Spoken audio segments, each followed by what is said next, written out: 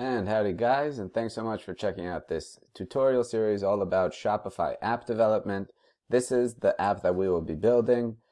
This is a shopper-facing news feed for shoppers to view content, react with emojis, and create new content. And this is the embedded Shopify app for store admins to moderate the content as it comes in, create topics, and a bunch of other cool stuff. Set the logo, customize stuff, and it's really a cool app.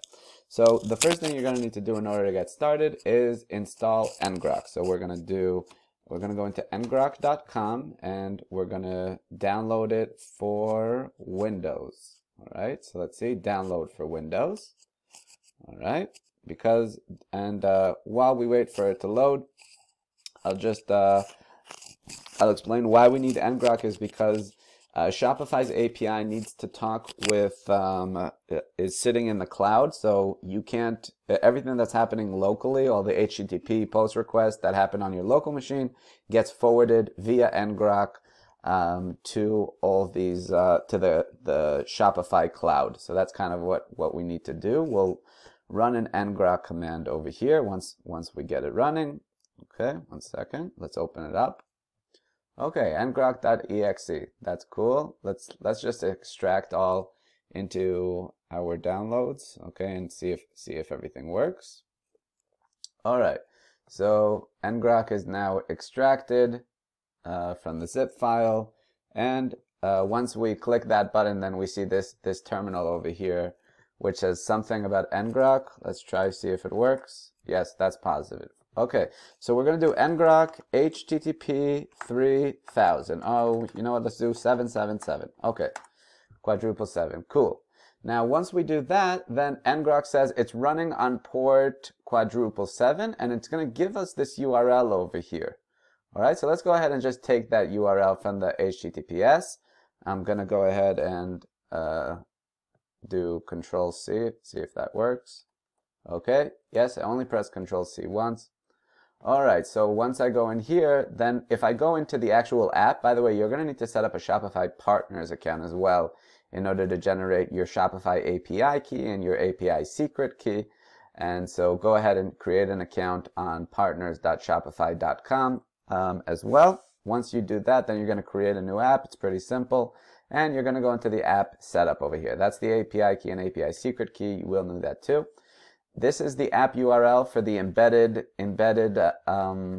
Shopify app, and that is specifically for this, right? So whatever is happening on port 3000 will get forwarded, and that's that specific app.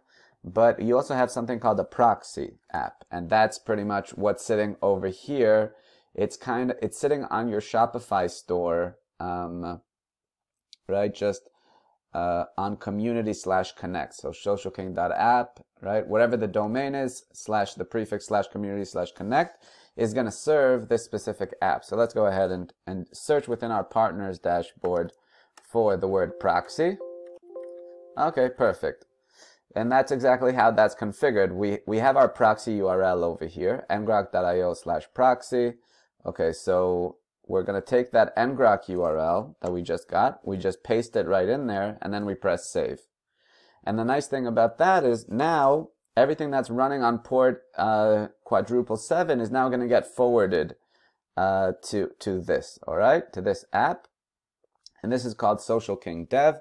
Let's go ahead and open up a new terminal over here, and we're going to go into the Social King repo. And by the way, if you need access to the repo and it's not public, feel free to just put your GitHub username in the YouTube comments below, and I'm happy to send you over, invite you to access the repo and play along throughout the tutorial. All right, so there you got CD Social King. I'm going to go and let's just do dir to show the repo structure. We have Admin-Backend, Admin-Frontend, and we have the proxy. For this example, we just want to get the proxy running. So we're going to go into the proxy and we're going to do, I believe, npm start. Okay, so that's perfect. And I think it should be running now. So by the way, you also have something within the Shopify partners called an example store. or a development store, and then you can install this Social King Dev app on your example store. All right, so let's go ahead now and go into jungle-navigator /community/connect. We'll go in. This is an example of a demo store, right? I'm linking to my tribe over here. And while it's trying to hit my tribe on /community/connect, it successfully runs in development mode. So that's pretty much the basics of how you do it. If you need access to the repo, again, just put your GitHub username below. And I really hope you enjoy this series. Feel free to ask questions, and I really hope you get a lot out of it.